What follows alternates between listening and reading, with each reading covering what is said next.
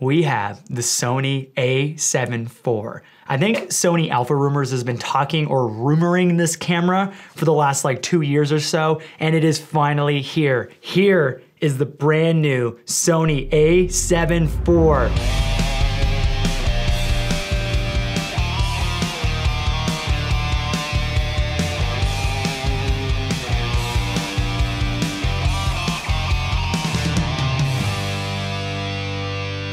Okay, so let me tell you why this camera matters. We got full frame, 33 megapixels. It's got a flippy screen. It's got 10-bit 422 video codecs. The camera feels like a Sony A7S III or an A1 in the hand, so the ergonomics are really nice. We got 4K 60 frames per second, but it does have a little bit of a crop. We got record functions in better spots. Quick switch for photo and video here right on the top. We got the sensor from the Sony A1, and we got 5-axis in-body stabilization, focus mapping, and a pretty decent price point. So Sony's best-selling camera of all time was this one right here. This is the Sony A7 III. I think this converted a lot of people over to Sony and just mirrorless shooters in general. And now we have the next generation in that lineup, the Sony A7 IV. I'm kind of holding this awkward here. There we go. Before we get into these tests, I do want to announce that my animated title pack is now live. So if you guys want to speed up your workflow with titles in Premiere Pro, you can check out the links in the description. They are drag and drop, fully customizable, and they were designed in-house by our editor, Lucas, who is behind the camera right now. So if you guys want to support this channel and this review, links are in the description to buy that title pack. And if you use the coupon code YouTube on checkout, you will save 20%. Let's jump into this review. So the target market for this camera is hybrid shooters. That means people who take both photos and create videos. Someone like myself. All right, so let's jump into some of these photo specs. So this camera right here is a 33 megapixel full frame. I'll show you. Full frame sensor. Here are some of the photos that I've taken with it so far. Okay, so the A7 III, the generation right before, was a 24 megapixel camera. In my personal opinion, 33 megapixels is the sweet spot. Now I do own the Sony A1, which is 50 megapixels. This is like a bit too much. With 24 megapixels, like you have just enough. And on the Sony A7S III, which we're shooting on right now, it's 12 megapixels, so you have no room for cropping. 33 megapixels is literally the sweet spot, so Sony, you nailed it there. The camera shoots 10 frames per second with AF and AE tracking. So 10 frames per second isn't something new. We've seen this on the Sony A7 III, and here both cameras literally sounds identical. So Sony is claiming that the A7 IV does 15 stops of dynamic range, which is 1 stop more than we saw in the A7 III, but I cannot show you any tests because the file cannot open up in Lightroom at this current time because the camera is too new. So you're gonna just have to trust what Sony says and their engineers. So Sony claims that it can shoot 828 RAW and JPEG photos before it needs to buffer. So I thought I'd just do a quick test here. We have 959 photos left on this super fast SD card, by the way. So let's just try this.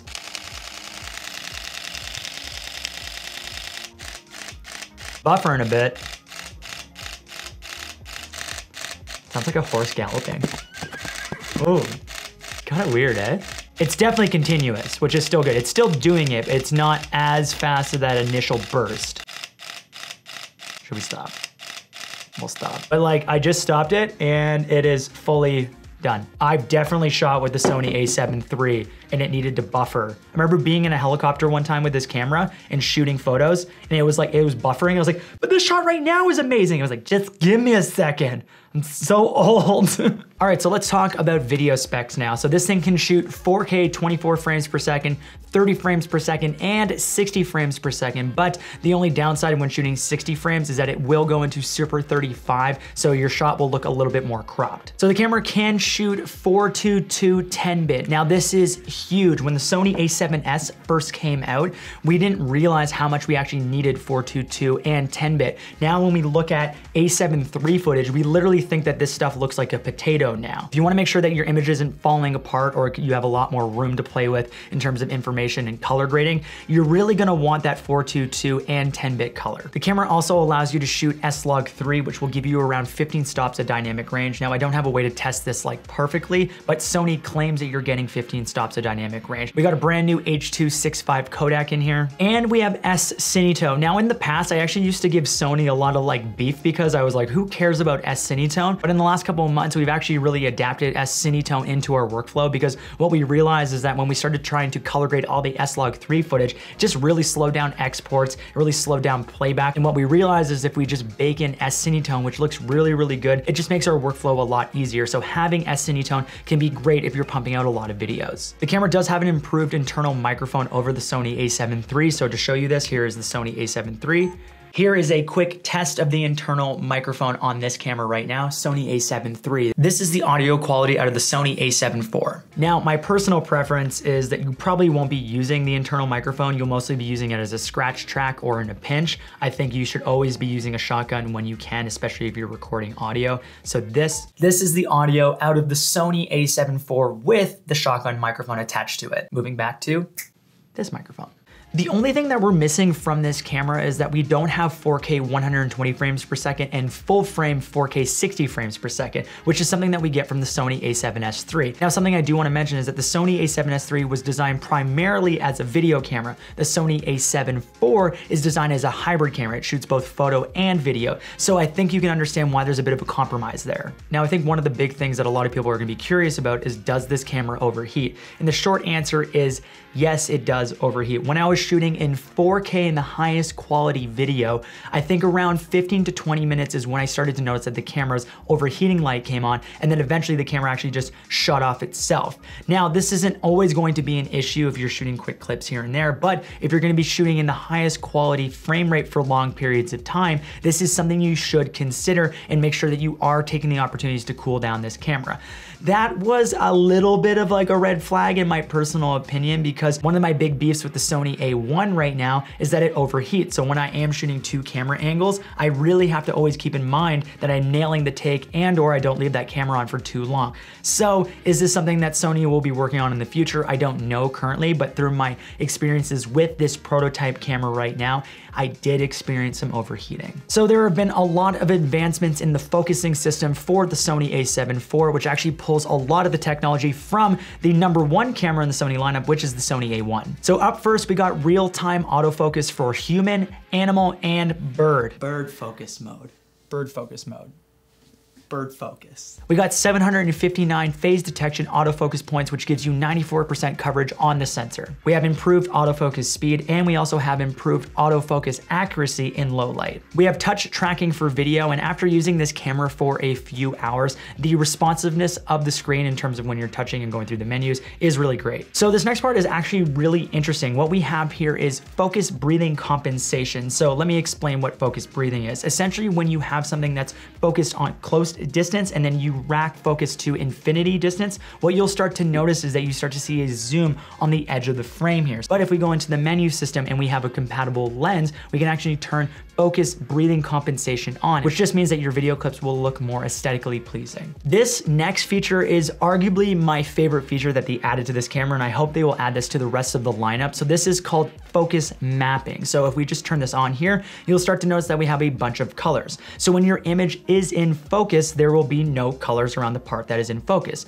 But if it's blue, it means that you're behind your focus, and when it's warmer colors, it means that you're in front of your focus. This is kind of similar to false color, but instead of exposure, you're using this for your focus. And some just general thoughts right now. One of the things I always hated about the Sony A7 III were these barn doors that just dangle here, and then this one's cracked now. Like, these things just broke all the time. You only had a small HDMI out of this camera, which we always broke cables all the time. Now on the new one, we have better doors. They're just better quality. They lock in place. We have full-size HDMI. You have a headphone jack. You got a microphone jack. You can charge this with USB-C. In terms of the cards, we got CF Express Type A, and we have a normal SD, and the second slot allows you for just normal SD. So the upgrades in terms of the functionality are just great. I remember being on the briefing call when they were talking about this new camera, and the moment they mentioned that this had a flip screen, so important. And I know that's important for hybrid shooters because a lot of you out there are probably shooting vlog content or you're shooting talking head content.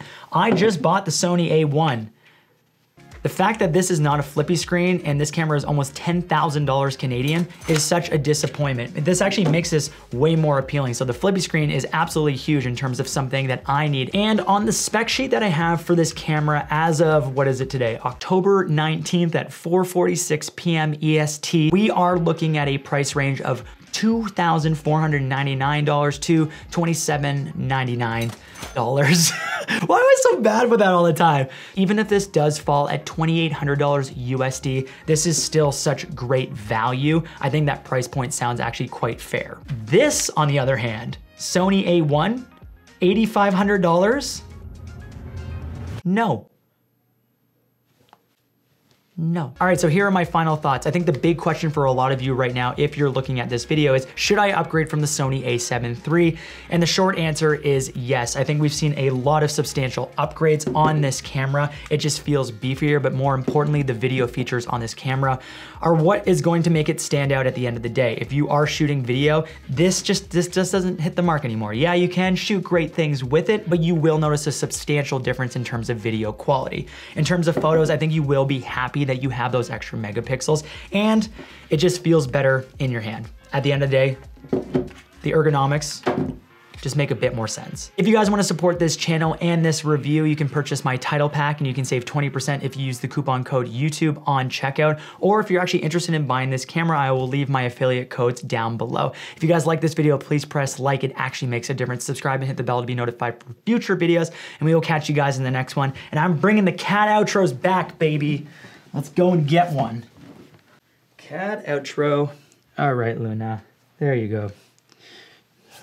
So how? I picked you up once. Luna, pick which camera should you get? Luna, which one? Luna? Luna, which one? Which one do you want? Which one are you gonna pick? Ooh, which one? Which one are you guys gonna pick? Which camera is the one that you want? And goodbye. Which one is it? Which one? Is it this one? Wait, wonder if I can like tell. Okay, wait, this is definitely A7 III. Ding, ding, ding. I already know.